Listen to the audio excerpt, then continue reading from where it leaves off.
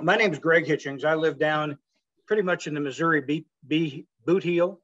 I'll be one of the most southern members of Great Plains Master Beekeeping. We're going to be talking about some specific topics that Sheldon mentioned, and things like nukes, packages, getting ready to start with bees. We're at that time of year, and this is me. And I want to point out, as Judy mentioned, tell you a little bit about me. In 1966, I was mentored by an elderly beekeeper that needed somebody to help him with about 30 hives. And he really relied on the income from that. And I was 12 years old at the time. And he spent 2 years with me, and I spent with him working on bees.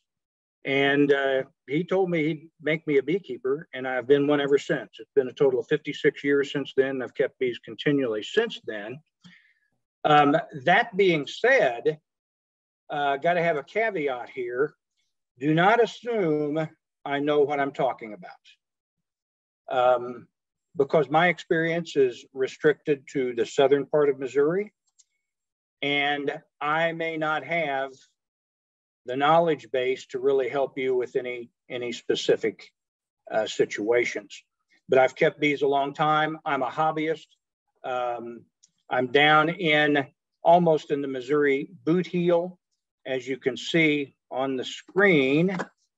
And of course, my cursor isn't working on the screen, but you see the red star down there.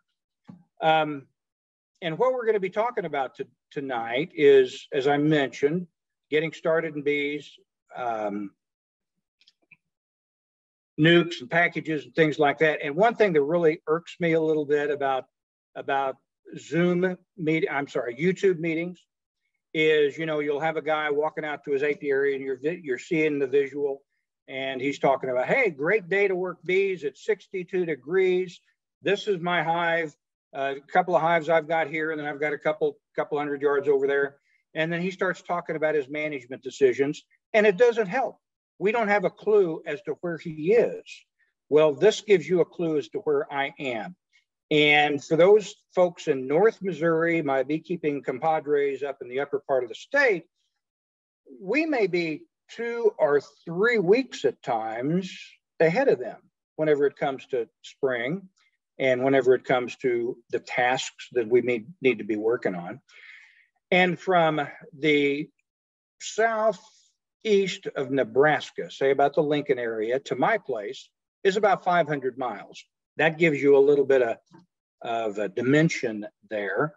So there's differences in not just our temperatures and that kind of thing, but there's differences obviously in forage. All beekeeping is local. You're going to hear that all the time. Beekeeping is local. You look at my location there, and the Mississippi River is just east of me, about 80 miles, and it's a different ballgame over there. A really great beekeeper that we lost a year ago, or a little more, Grant Gillard, good friend, and he ran a commercial business over there, and he didn't have any forage like I have. I have very meager forage, actually. I'm in cattle country mostly. Everything 160 degrees south of me is 180 degrees south of me is going to be forest. And so I have open pasture and farmland around me, a few soybeans.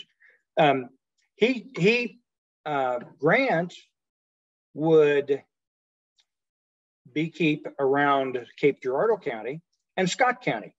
And you ask him, how much do you produce, Grant? And his standard answer is, well, in Scott County, I average about 50 pounds a hive. In Cape County, I average about 50 pounds a hive. It goes south, 30 miles, and I'll be getting 100 pounds. And that's a significant difference than what I would get. I don't get that kind of harvest like Grant did. By the same token, 20 miles just north of me, there's a real good locust flow, and I don't get that. But the farther we go up north, we have a different perspective up there than what we do down here. Just out of curiosity, I checked our latitude here, and you know, we like the Italian bee. That's the one that's most adapted to what we use. And if you just draw a line, well, it's got a name. It's the 37th parallel. If you just drop that around the globe, draw it around, you'll be crossing Sicily in Italy.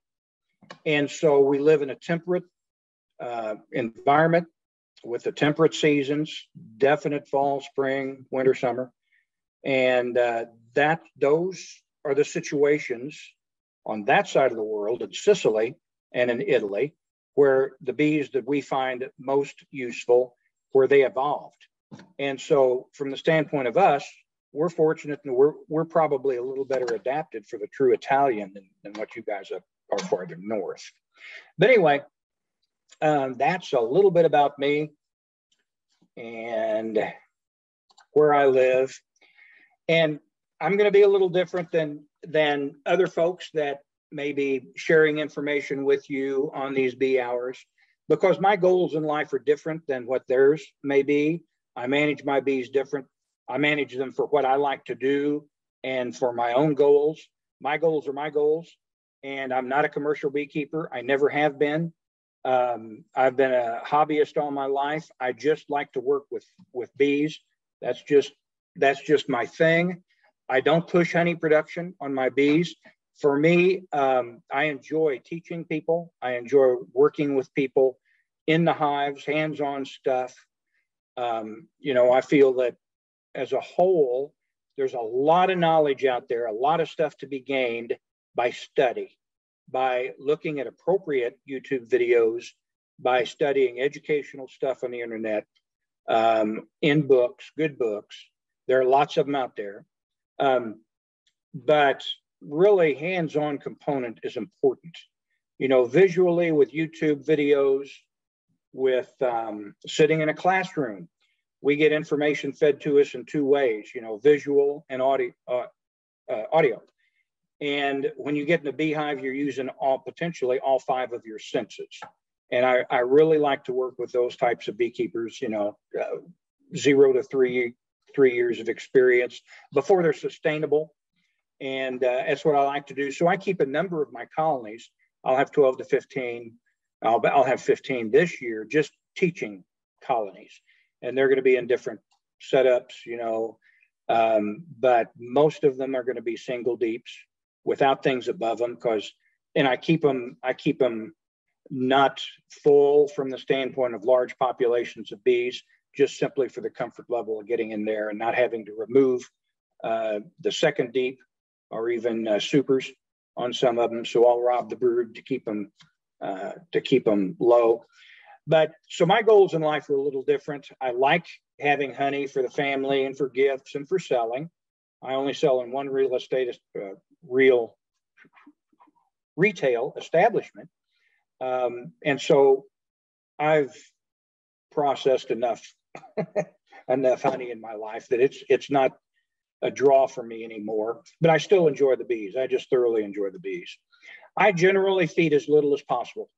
And I know there are people that really promote a great deal of feeding. And as soon as you can, get them fed in the spring. I'm not like that.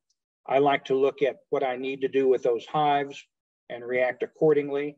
I'm a firm believer in picking up the weight of the colony tilt method of figuring out how they compare to other hives. If they're weak I'll feed. Gosh, yes, to keep them alive, I will feed. If I'm needing to make splits, golly gee, I'll start off feeding early. But I don't want to be early spring feeding on my production colonies so that they outbrood the spring and issue swarms if there's swarm risk before honey production. So these are some of the things I take into consideration. I don't like synthetics for mite control. I'm able to keep mite levels low with VSH queens and their progeny. And that's what I like to do. I want my bees to winter healthy, and I want them in the fall, when possible, and I've struck out the last 2 falls, I want them to go into the winter with heavy honey, heavy on honey. And it just hasn't cooperated the last year. I've just had a complete bust on fall honey. So the goldenrod and the asters just haven't done anything for me here. I like to overwinter in deeps, and I don't know if that's even in a single deep. I don't know if that's even possible for you folks up in Iowa, but it's great for me when I can overwinter in single deeps, and I'll make a split in August. And I'm involved a little bit in selling bees, not nukes or packages, but just the bees, and kind of a artificial swarm. And you know, I do that as part of my management strategy. And I don't know if you folks in Iowa and Nebraska, if you can overwinter in singles, but it's easy to do here. I'll either be in single deeps going into the winter, healthy bees, or I'll have a single deep with what we used to call in the old days a food chamber, a shallow. I don't use any shallows, but that was common in the past. And then mediums, have a single medium over there that's full of honey, and then put them on a single deep and take those into the winter. I've overwintered. I started with 30 colonies in October. I started with more, but then I combined a few that I was a little concerned about. And then I've lost 2 so far, 2 dead outs. And so I'm pretty pleased with that. I control swarm tendency through mentoring, and that's another story, and I won't get into that right now. But anyway, that being said, are there any questions before we get into the nukes and package aspects of what we're about to talk about?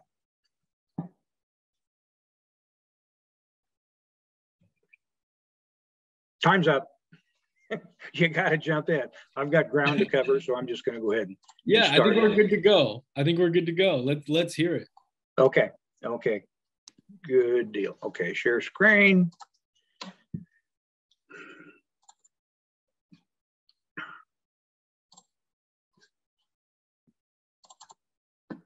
Okay.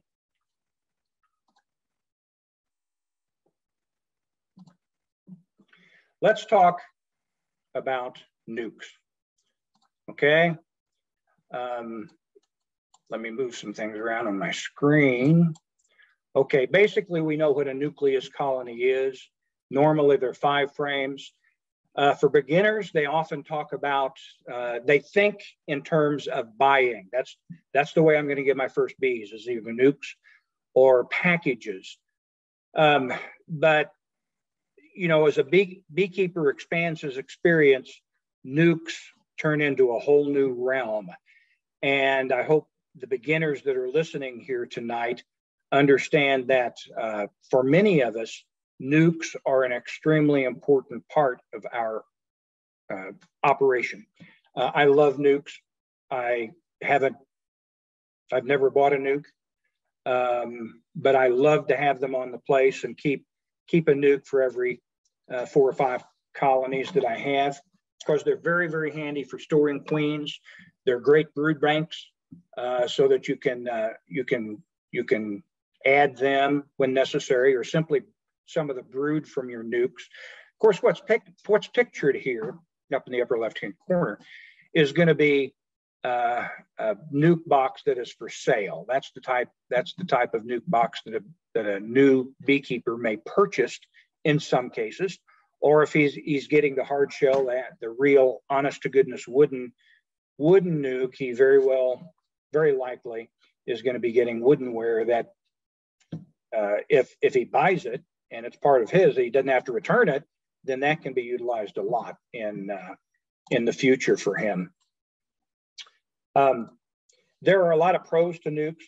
To nukes. It's actually a functioning colony.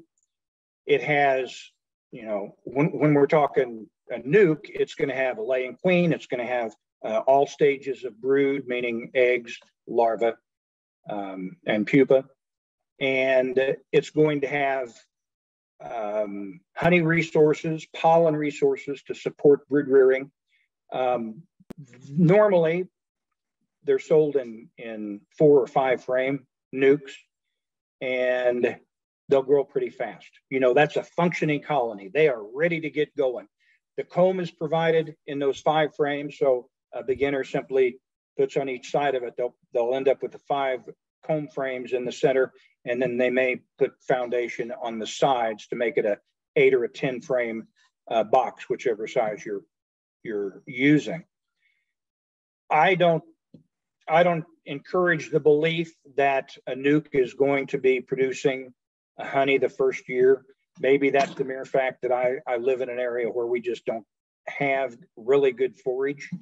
And so I wouldn't tell a beginner starting out here in Iron County, Missouri, to expect a honey harvest the first time. But another thing to consider with the bees is that they're all genetically sisters. They are all very closely related. Now, this may be dependent upon when the producer put a queen in that colony, but in theory, they're all very closely related. And truthfully, a nucleus generally has a little better chance of success than, say, a package does. But there are some disadvantages. Nukes can be a little bit more expensive. They can sure vary in their quality compared to producer here and producer there. I don't know what the status is in some of the states that you may be from, but in Missouri, we have no state inspection. From the standpoint of bees can be sold in the state of Missouri willy-nilly without any inspection or approval. That's not the case for transporting out, but it is true for just selling bees. So there's some variance among some of the producers. Missouri has started, oh gosh, when bees got so hard to find, you know, back in the colony collapse disorder days, and finally when we started to figure out, hey, you know, we can handle this, we can get this, and beekeepers started to have a little bit more control of their mite populations, we had a lot of people go into business of producing nukes. And that's a good thing. And sometimes it's not a good thing. And it kind of depends upon the morals of the producer. There are some really good ones. There are some really good ones that'll work with beginners in Missouri. And there are some that, you know, they're more intent on just getting that sale. There are, oops, let me back up. I don't want to show that yet. There are, oh, wait, Greg. Whoop, yes. So we have experienced, unfortunately, receiving what could be best described as a spicy lot of nukes. and it was just we received a bunch of nukes that were temperamental and a bit more aggressive than we would normally like. And so I was just wondering what your recommendations are for when you receive nukes that you really like, and what do you do with those? And then what do you do when you get a bunch of nukes that maybe aren't as gentle and productive as you would like? Well, Judy, I don't deal in nukes at all, except my only experience with nukes is attending or walking with a new beekeeper who's going to one of our nuke producers who wants me to inspect their colony because they don't feel good about it. And I've had a lot of experience with the common diseases in Missouri. And so I've gone to nuke producers with a young beekeeper, and we'll insist, hey, you know, we'll complete this sale if it's an appropriate nuke. And we've turned nukes down and walked away from producers that didn't show an inclination to make things right. We'll get more into that here in a little bit. But I highly recommend to anybody buying a nuke that they get pre-approval rights. That a right of refusal rights would be a better way of putting that. When they go pick up their nuke, the producer says, hey, it's ready, come on, you drive to my farm and I'll load it up for you. Well, I want to look at that nuke first. Take your smoker, take your gear and go out and take a look at it. Because I tell you what, one of the common things that you will see Well, I tell you what, look into a hive that was the result of a nuke produced maybe 2 or 3 years before. You open it up, and those middle frames, normally, unless there's been some jostling around, you can see those things should have been changed out a long time ago. In the commercial industry, a lot of the frames that are sold as nukes are in their 3rd year. Those frames are combs, I should say. Those are 3rd year combs. And so when you're getting, you know, a beginner doesn't understand to take a look at the quality of combs in a nuke. And so, you know, it saves some problems if you have a right of refusal whenever you talk to the nuke producer. Now, the advantage of just going and having the ability to drive and pick them up is make sure you understand things whenever you talk to him on the phone. Make sure you understand that you do have the right of refusal, that he'll have the time to let you look in the nuke before you walk out. And of course, what you're looking for is all stages of brood and healthy and relatively good comb that you think is serviceable for a year or so. But generally with nukes, I suggest people that we do this with, hey, consider checking out of the comb, the old comb, as soon as you can. Work it out of your hive and put in foundation and let the bees produce comb from your area, and they'll be a healthier colony like that. I think in my estimation, they're going to be healthier. Great recommendations. Thank you. Yeah, and the thing is that nukes, they can have disease. Okay, they can have high mite loads. They can have disease. Always ask the producer of absolutely nukes. Yeah, what is his management strategy whenever it comes to varroa? If you open up a nuke and it's got an apistan strip in it, you know, I would turn that away. Yeah, I don't know if many of you can remember, but it used to be that we'd have little, you know, you order a queen in a queen cage, and there'd be a little piece of apistan strip cut off and put in the screen where she's in contact with it. You know, those days should be over. Long over. There are other ways of taking care of mite loads than some of these synthetics. And as hobbyists, as sideliners that have relatively limited number of bees, we have the time to be personally involved with each hive. Commercial guys, they certainly don't have that time. That's why, and labor costs, that's why commercial guys, nuke producers, are often really focused in on the simple ways of mite management, you know, synthetic chemicals. That's my view, and I'm sure that doesn't apply to all commercial producers, but I'd say there's a tendency for them that have to deal with a large number of hives to use synthetics. Nukes generally can't be shipped. That's why normally we go to them. Here's an example, Judy, of some of the things that you'll see in a bad nuke. This wasn't a nuke approval when we went to the producer. This was a situation where a person gave me a call and said, hey, I bought 2 nukes from this guy. One of them's doing great, and one of them's, I think it's dying. Help. And so I go out there, and sure enough, what problems do people see with this? Anybody, do you know? Diagnose this colony. What's wrong with it? All the bees are dead, by the way. Look at that brood pattern. Horrible Anybody. comb. Drone What's that? comb. Horrible old cruddy comb. It is. This is all drone comb. Now, you know the magic, and I don't really understand all this. This is one of the mysteries that I don't understand. But you know, the other side of a frame is often a mirror image of the side you're looking at. And that's pretty much the case here. Everything circled in red is drone comb. Now, how beneficial and desirable is that for a beginning beekeeper? This should never have been sold as a nuke.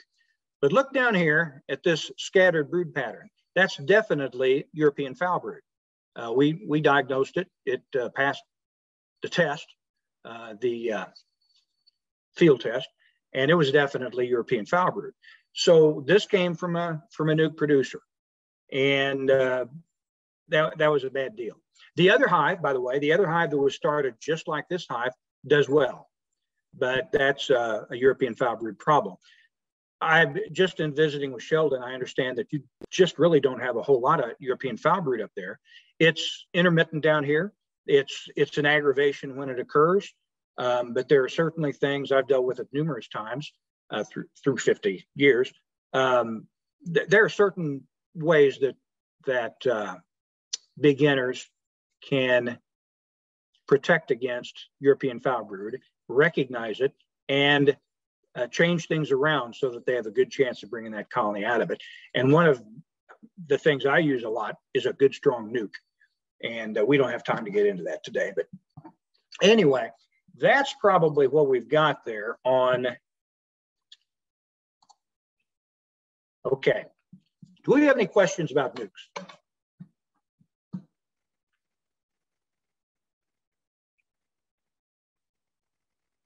Time's up. Let's go to packages. All right. Hey, just a minute. I have a question. Okay. I was just wondering what nukes sell for down there. I'm up in Iowa. Uh-huh. And they're going like 170 to 190. Yeah. What do nukes sell for down there? About the same. Okay. Yeah. And it can vary quite a bit, but yeah, basically that's the same. Now, the interesting thing, like nukes, those things are ready when they're ready on a local level. That's not necessarily true of packages. Now you think about this, and packages can be shipped to you in Iowa. They're available to you in Iowa about the same time they're available to us.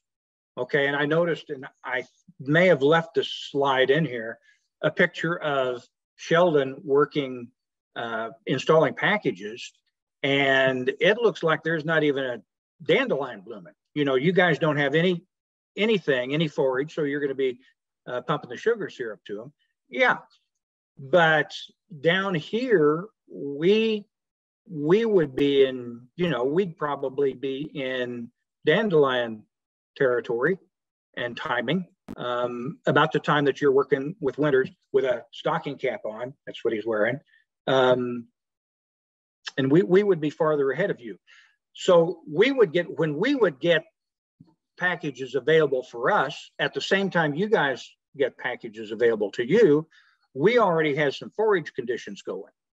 So I just looking at your situation and working with package bees when it's much colder, 3 weeks to 4 weeks ahead, I would consider ordering later for arrival later when you can, just so that you've got a little bit of flush of dandelions going. Try to package them when some of the fruit trees are blooming, that type of thing, so that they're leaving Georgia or they're leaving Florida, and their system is going to be a little stressed going into that. But anyway, I digress. Greg, I was going to mention in our area, it's common for these nukes to coincide with kind of the wetter springs that we have. So chalk brood is commonly an issue that we have. So if you have springs that tend to be wetter when we have more rains and the bees are more confined, that we see sometimes these nukes with a lot of chalk brood. So that's something that you might not have to be worried about too much, but with our finicky springs. I've seen it. I haven't seen it for 5 or 6 years, and then only small amounts. And it's not a worry for us because they seem to clean it up really good. Yeah. For those that haven't had chalk brood before, know what it is. It's a fungal disease, and it affects larvae, pupa, and you can actually take the frame and shake it because there's little mummies in there, chalky mummies, and you can shake it and they'll rattle in the comb. Fortunately, the bees, they snap out of it pretty quick. Down here, it's not devastating at all. It's kind of I don't want to say a novelty, but it's an unwelcome novelty. Let me put it that way. Okay, so packages are generally sold in with pounds of bees, and there's about 3,500 bees to a pound, roughly. So the most common is The most common size is 3 pounds, but you can get 2 pounds and anywhere from, I guess, 2 to 5 pounds. Looking at that package that's pictured up there in the corner, to me, that is one full package. That would be a desirable package to have because there are a lot of healthy bees in there. So anyway, packages, when they're put in that box, these bees are not necessarily related or grouped together genetically or very closely genetically, because in the package bee industry, what they do is they just go through shaking until they get the right poundage of bees into that box, which is going to be 3 pounds, and they'll just go and they'll mix them from different colonies, and all these ladies are sitting in there getting to know some of their sisters, and then some that are not necessarily related closely to them. And then there'll be a queen introduced in a queen cage. There'll be a syrup bottle in there or a can, and there will be a queen cage in there with an unrelated queen. And so these bees are, they're not the family unit that you would get in a nucleus. There are some pros to package bees. They're a little bit cheaper. They can be shipped even through the mail. They come with a young queen. And I thought this was interesting when I was reading this, pulling this up today. At the last minute, I noticed the word hopefully in there. So I put a question mark. Hopefully it's laying for at least a week or two before they put it in the cage and put it into the package. It's probably, I'm pretty sure it's probably the most common method for you to buy bees in Iowa, new bees. Down here, I don't know which would be, I'm guessing Nukes would be more popular down here because it's easier for us to produce them. Anyway, those are packaged bees. The cons, they're mostly unrelated. The method puts a little stress on the bees due to the shipping and handling, and there's going to be losses if they're not taken care of in the shipping process. And poor weather can delay shipping, can delay installation, and that can lead to some losses. And when we're thinking about that, here's Sheldon, and I'm going to move right along with that because I think I've got another slide I want to show you. Yes, this one. Okay, it'll distress people whenever they take a look at a package, and here are a whole bunch of bees on the bottom because they haven't made it. That's attrition through the shipping process. Maybe they got overheated. But just so you know, the industry standard, you can lose a lot of bees and still have a successful start from a package if things work in your favor.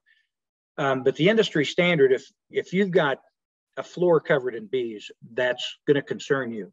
If you've got an inch of bees on the floor, that's going to concern you.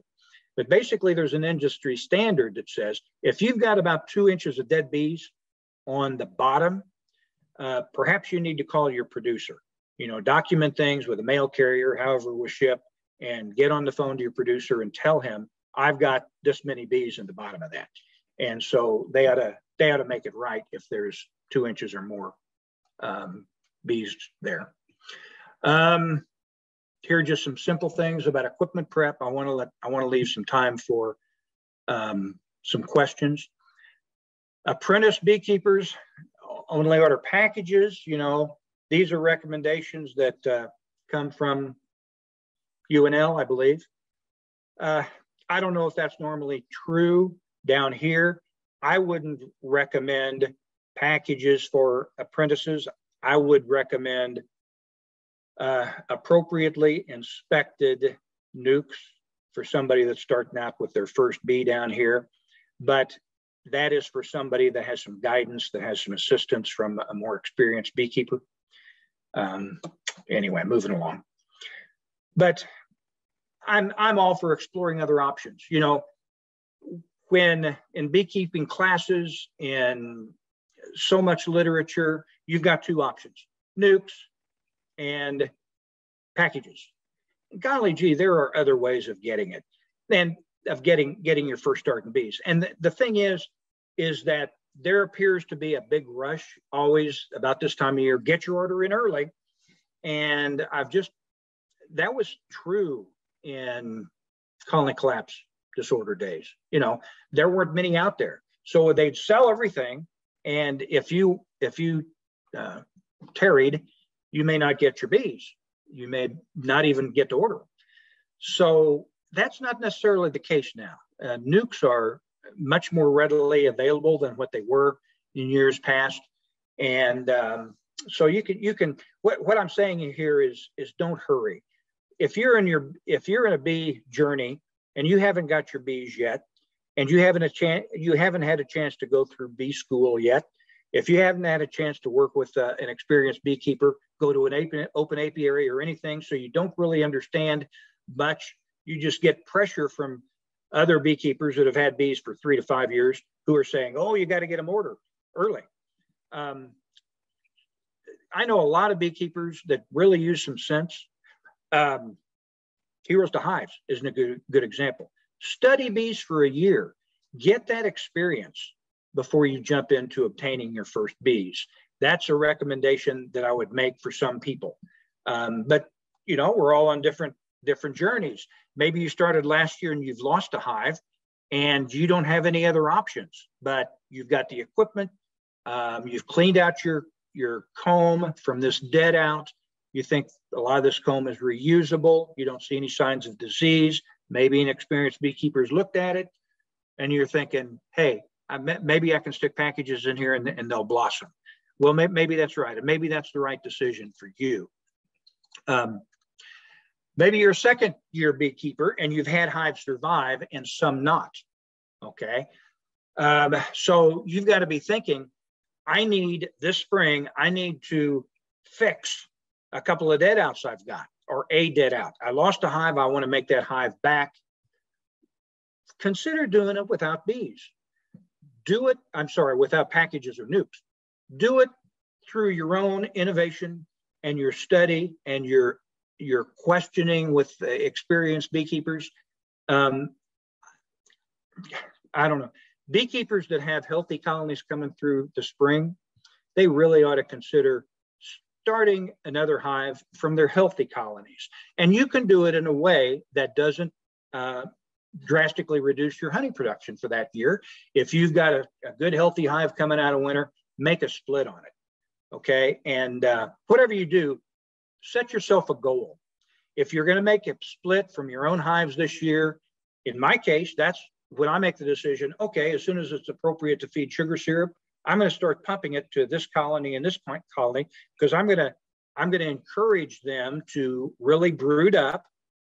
And then I'm going to make a split off of them, which will set them back and reduce that swarm instinct.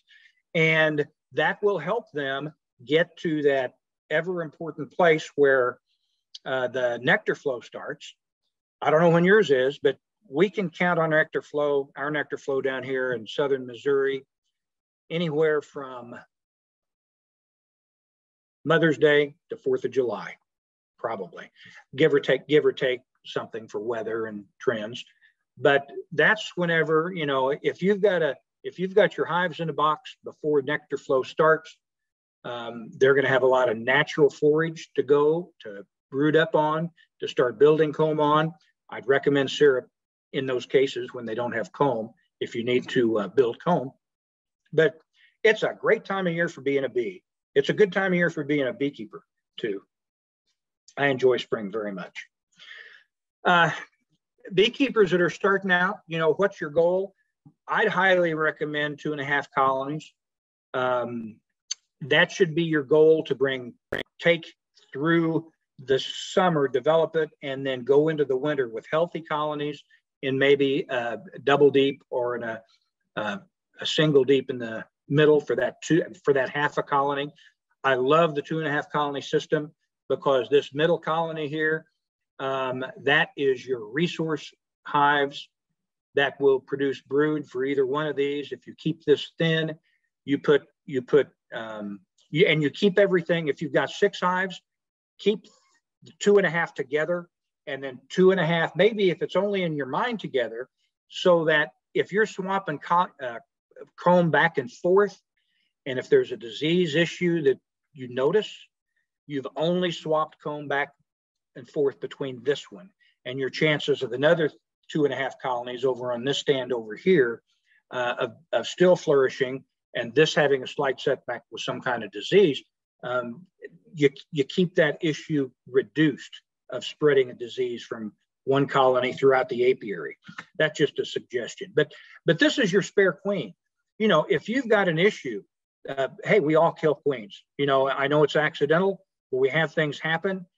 We drop a frame. Oh man, one of the more expensive queens I ever bought. I watched that thing fall on the ground just as my foot covered it up, and I smashed it. Things happen. And so if you keep a spare queen in here, pumping those frames full of brood that you can change and you can swap empty comb from here for the brooded up comb in here, the cap brood in here, just swap them back and forth, or whichever needs a little assistance. It just builds them up strong. If you've got a young queen, then that added brood in there is great for when the nectar flow comes. And so it's just a good way of doing things. I've had a lot of success with this. Hey, but what if won't they fly back? A split in the spring is very, very, very easy to do off a good brooded up colony, a colony that's just really, really coming on strong. And it may be the best management decision you make to split a colony here, because it will reduce some brood.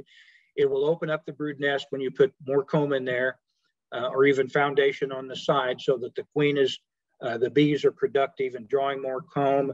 The queen has a whole new environment, so her tendency and the hive's tendency to think about swarming is reduced somewhat. But I really like this. There was an article, Bee Culture or ABJ, I'm not sure, Zach Lamas, and he describes a very simple, easily done split. I'd highly recommend it. This is I can't get it there. Let me back up here just real quick. See if I can copy off that. I can't, doggone it. Okay, let me back up. How can I do this? I'd like to get you a link to this PDF. And I'm not quite sure how I can do this, but whenever we start asking questions, maybe I'll be able to do this. We've only got about 10 minutes left.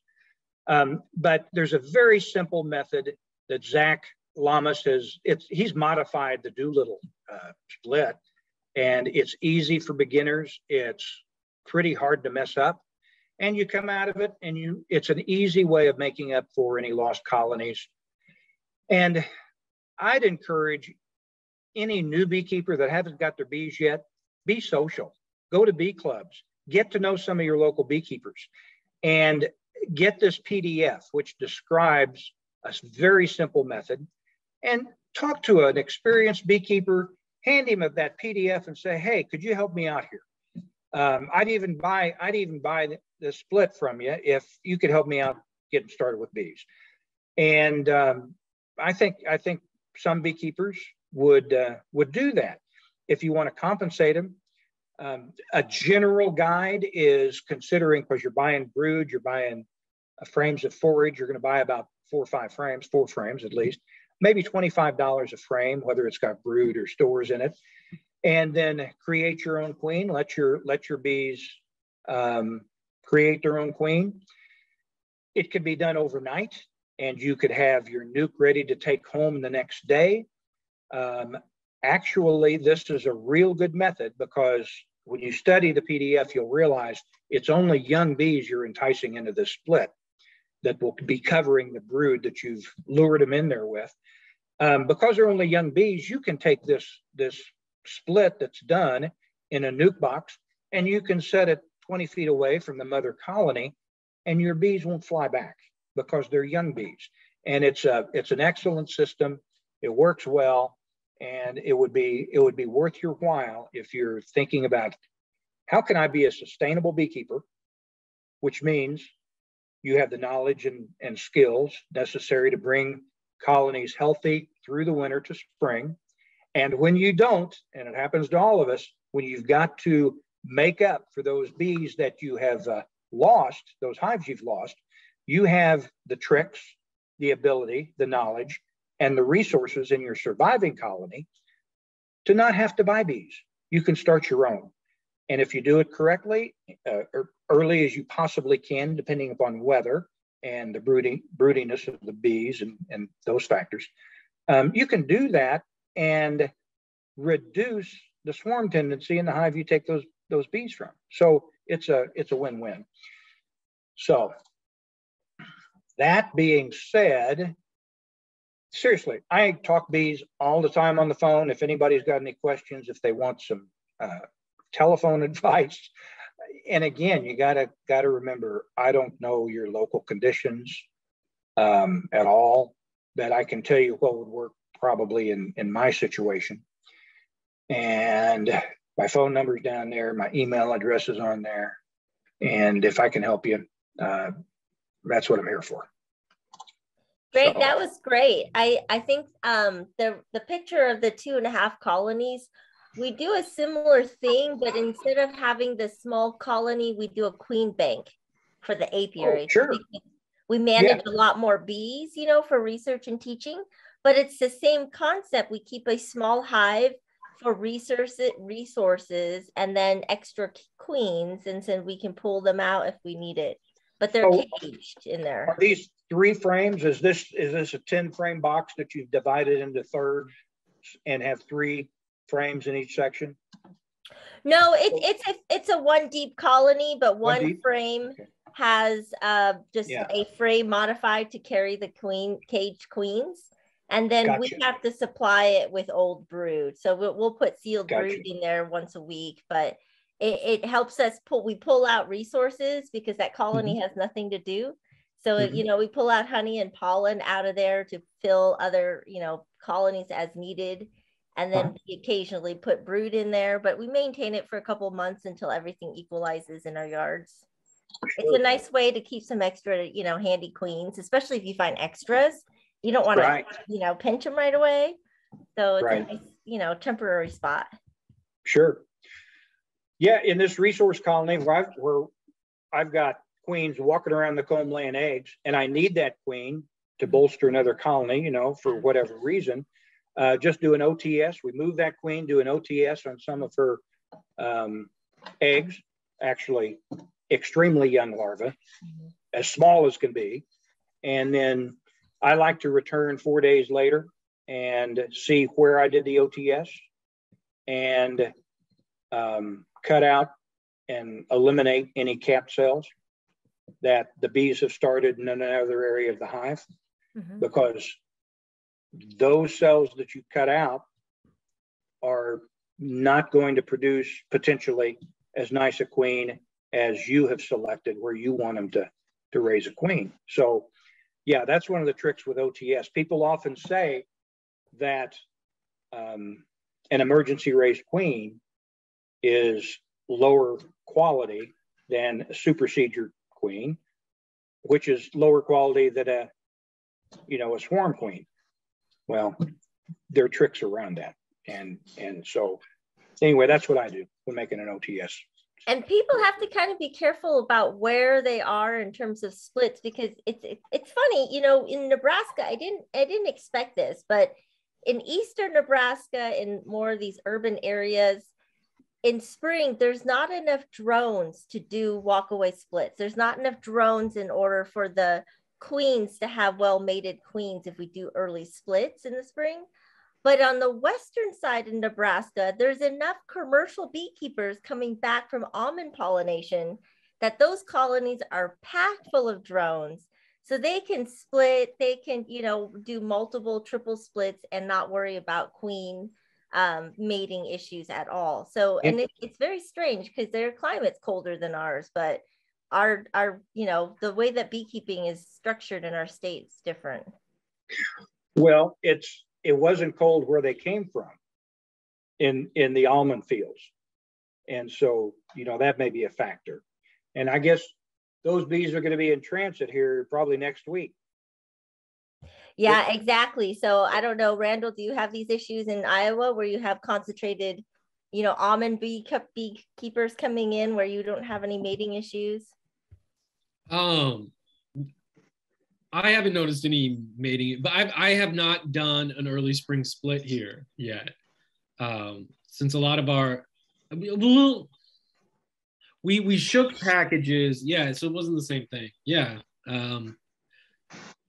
So no, that's not something I've noticed. I was thinking, you kind of were inspiring me, Greg. I was like, you know what, I'm gonna split a bunch of packages this spring. But Judy, you're kind of the first one to say, well, there might not be very many drones to actually mate a new queen yet.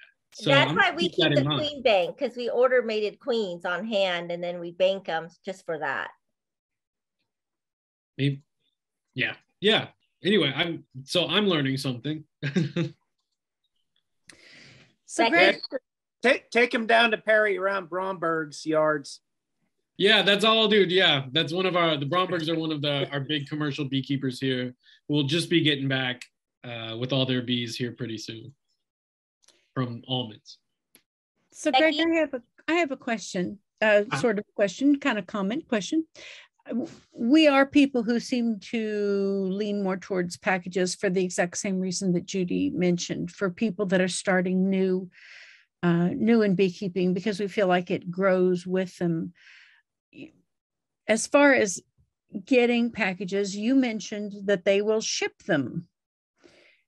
And for the people that I've dealt with that have had them shipped in, that has not been a good experience. UPS and USPS or whoever is shipping them, they apparently don't love bees like we love bees, and they don't take care of them the way that we would.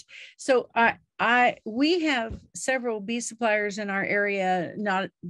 We could have more, but they will bring in several hundred packages of bees, and then they have the bee day. That's kind of like the chick day, and people go there. I would admonish people not to fall for the have it shipped to your house message, and go drive a couple hours and pick up your package of bees from somebody. Now that's my experience. If you've got another one, I would love to hear it, but that's, yeah.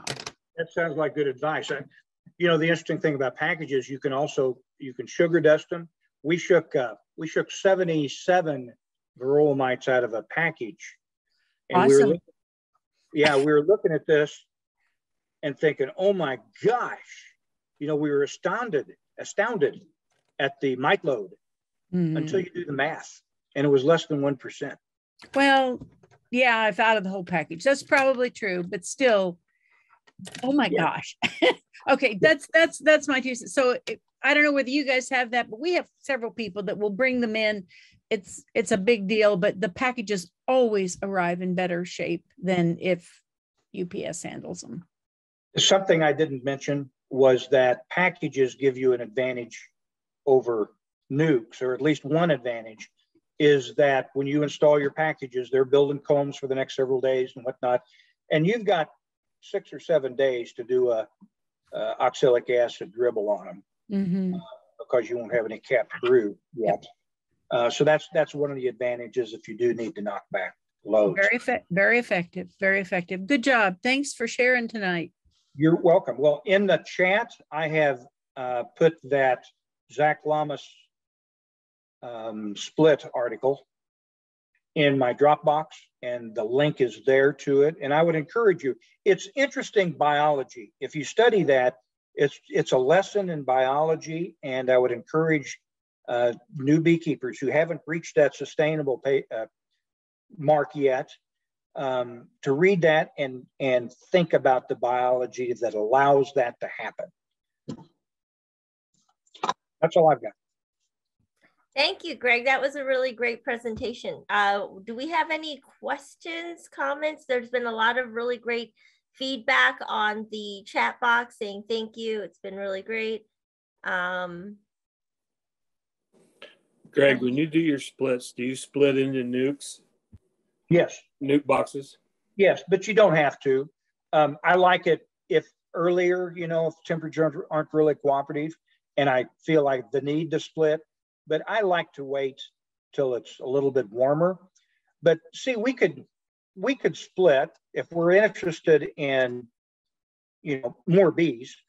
We could split up until May 15th easily, and those bees would be able to fill it double deep and go into the winter healthy with forage if they've got it.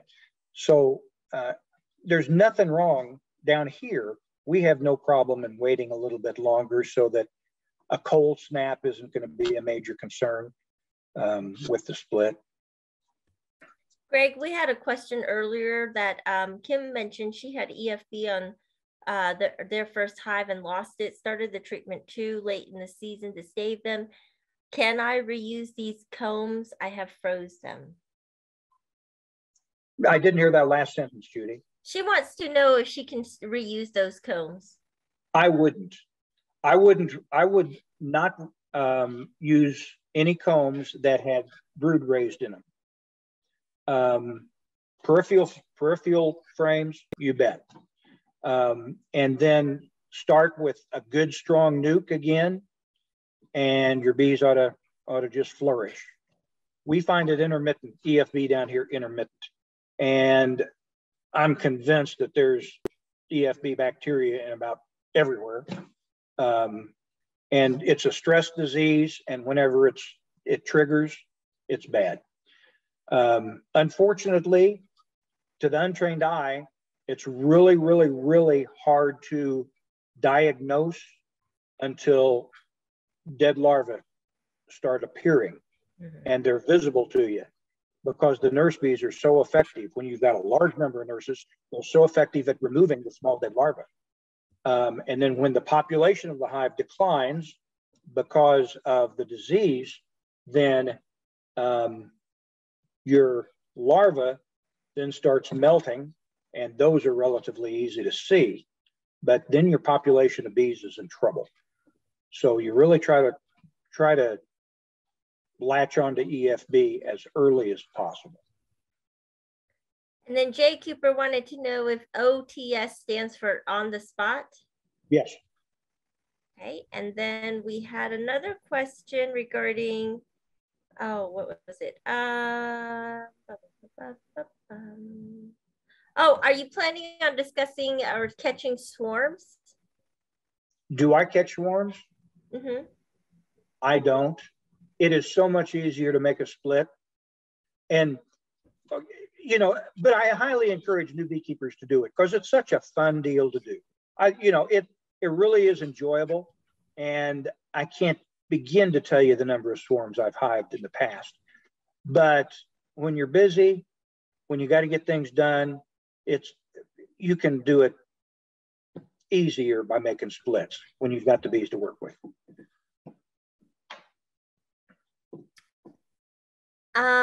Mike K asks, any work on UNL classes this year?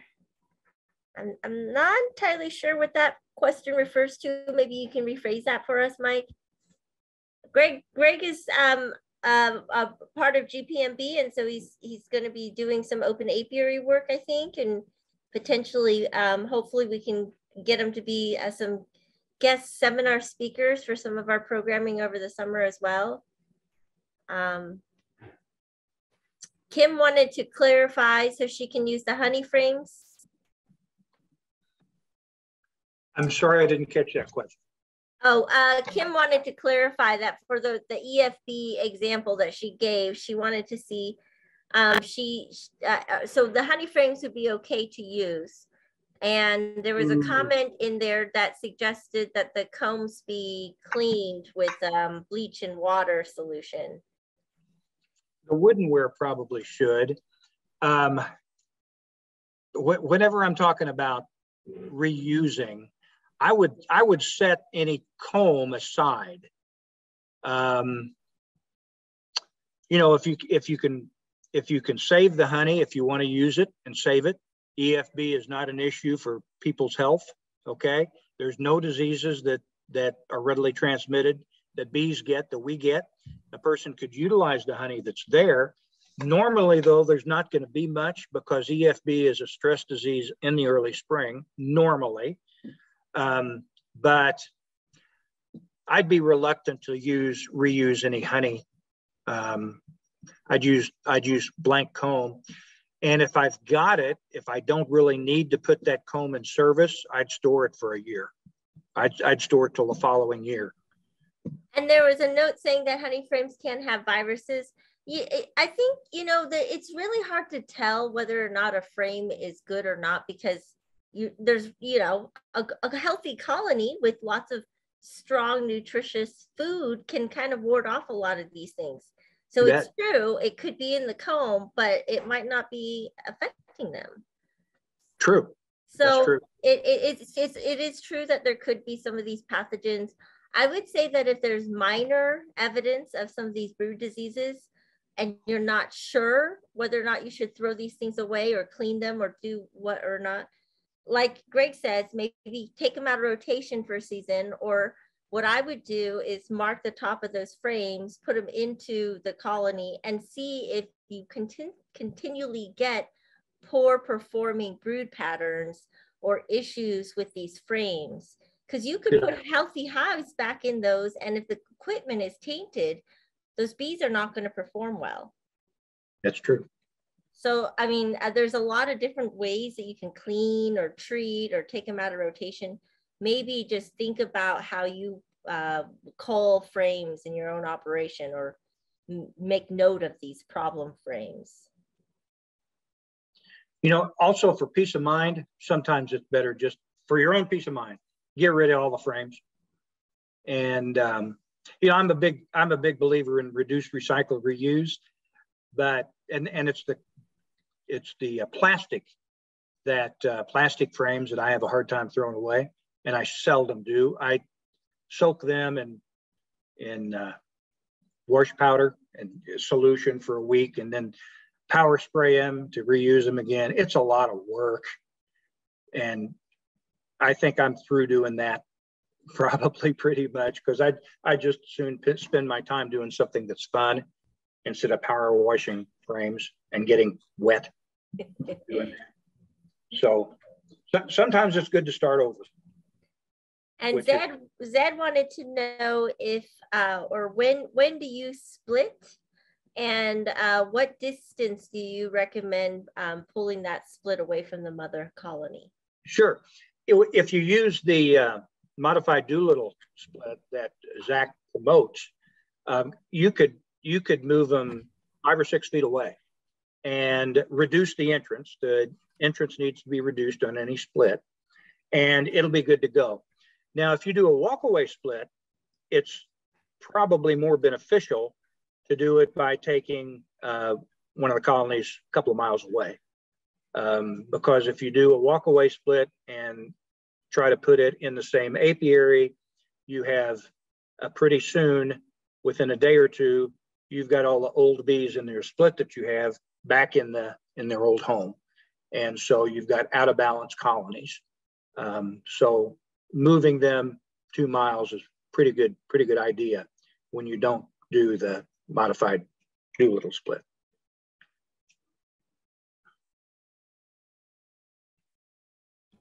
We have a comment from Galaxy Note saying that there was a pilot study done by Cornell folks that said that overwintered honey from dead outs all had bee viruses. They just finished a Zoom before this talk, or joined, and it was a great talk. So looking forward to hearing more about it. I'm not surprised. There's a lot of things that comb can sequester, including chemical residues, as well as bacteria, viruses, and mites and more. Yeah, I remember. Go ahead, Gregg.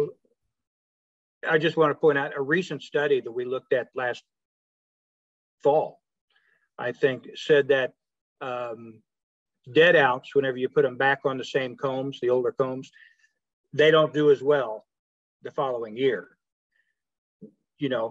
Not doing as well doesn't mean they do bad, but it's a personal decision. I've had quite a bit of luck, just putting them and letting them go.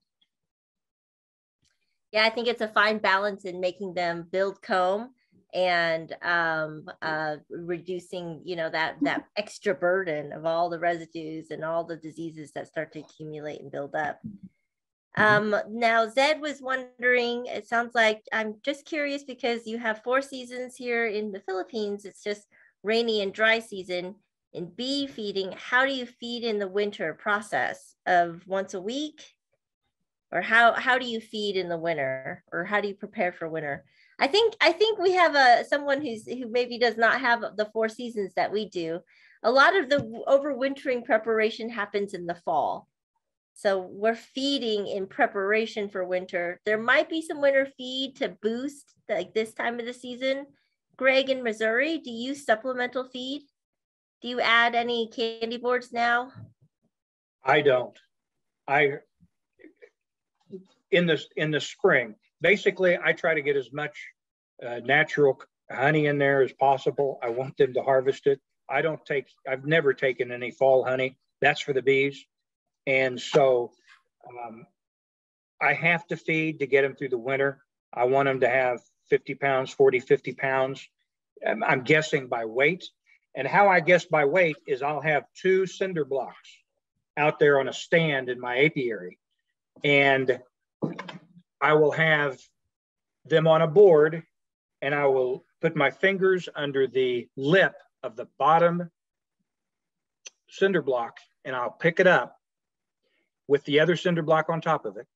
And the weight that I'm feeling, I don't know exactly what that weighs, but I do know through experience that if I've got a colony that weighs that amount, it's got a good chance of getting through the winter easily on the stores it's got. Doesn't save us with queen problems or something like that. But from the standpoint of weight, that's what I use in my apiary, is just that little cheating method. Yep, and we try to leave hives with at least 100 pounds of weight. And I also use a tipping method, but a lot of times we will have to supplement a little bit of sugar feed in the fall. This time of the season, Luke will go out and check on weight to see how many hives need to be reversed, or how many of these colonies that are light need to be supplemented with a candy board or some sort of supplemental feed. Yeah. We also will try to supplemental sugar feed in the spring to build up, but trying to use as much natural nectar as possible. We don't use any pollen supplements though. Yeah. We don't either. I think that we have enough pollen from our tree species that we don't have an issue with that. But I do, when my colonies are light in January, early February, I'll put a sugar cake with a rim. Mm-hmm. And is that that's my wife. It sounds like an old horn. Yeah. Well, this has been fun. Thank you so much.